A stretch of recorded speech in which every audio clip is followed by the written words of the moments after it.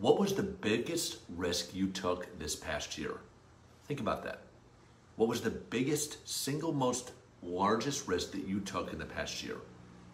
For me, it was probably two things. One was personal, one was professional. Personally, I decided to push myself because I had started to feel like I wasn't growing and challenging myself enough.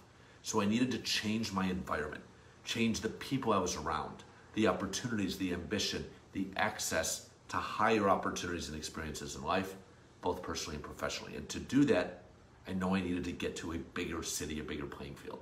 So I moved last fall to Manhattan in New York City, the epicenter, in my opinion, of culture, business, finance, the arts, cuisine, you name it.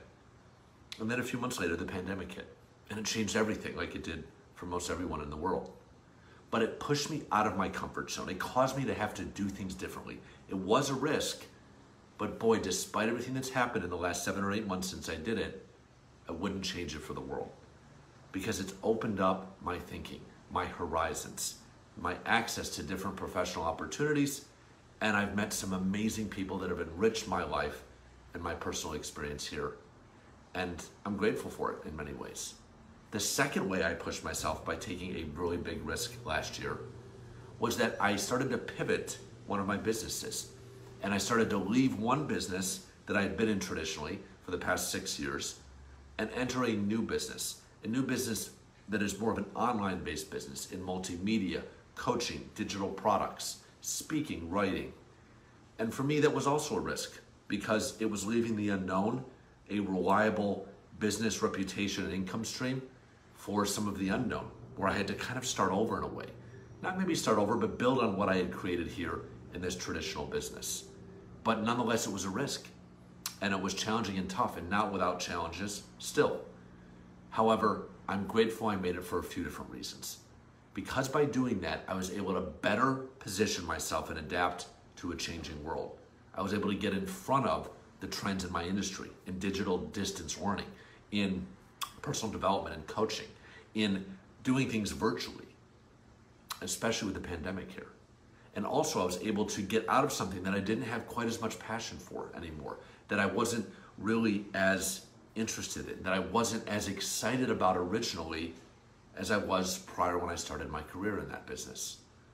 Not to say I don't still enjoy it, I don't still serve clients, and I don't still get a lot out of it, but it's different now. And for me, it's allowed me to, again, move into an area of more passion, impact, and really that's in alignment with my values and my goals here for the next year and decade. And I'm able to have a bigger impact and influence more people by doing that and not be stuck or feel like I'm stuck or fixed to one area and to one business. So both of those things were two big risks I took in my personal life and my professional life, moving to New York City and leaving a traditional business that I was in and starting a brand new business in the digital space. But a few great benefits I achieved by doing that. One is I pushed myself to grow and learn and expand, right? I enhanced my network professionally and personally. I've met some amazing people that enriched my life. And I'm now in a better business position, making more money and a better impact with my clients than I ever was before. So sometimes we do need to take a risk, a calculated one. We need to step into the unknown, right? Lean into it, move forward, and have faith and trust that things will work out. And trust me when I tell you that they usually do. Not always, but they do, oftentimes. So hopefully this was helpful. I'd like to know what is the biggest risk that you took in this past year.